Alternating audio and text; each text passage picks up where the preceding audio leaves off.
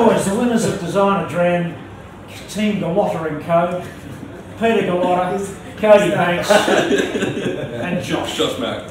Thank you. Fantastic fun. I think it was awesome. Just even the atmosphere from, obviously we knew what we were coming into, doing a whiskey blending, but the atmosphere, it's a bit of fun. It's not super serious, although we did take it pretty seriously. So I noticed that. Yeah. My next question: you had 6 different blends. Did you use all 6, and what were your favourite principles of the ones that you used?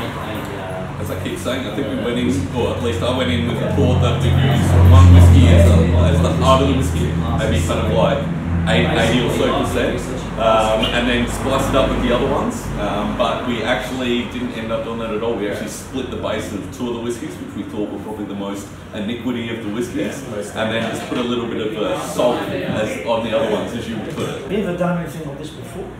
We've done a bit of blending, I guess, with our spice rolls and things at Haynes and Co, of course, but yeah. But nothing who our blend is named after, maybe not so much. So. Yeah. We did a little bit at Starwood once, probably a year ago. Done some Starwood blending and a bit with Mount Gay rum as well. Yeah. But yeah, other than that, it's nothing too serious. Would you do it again?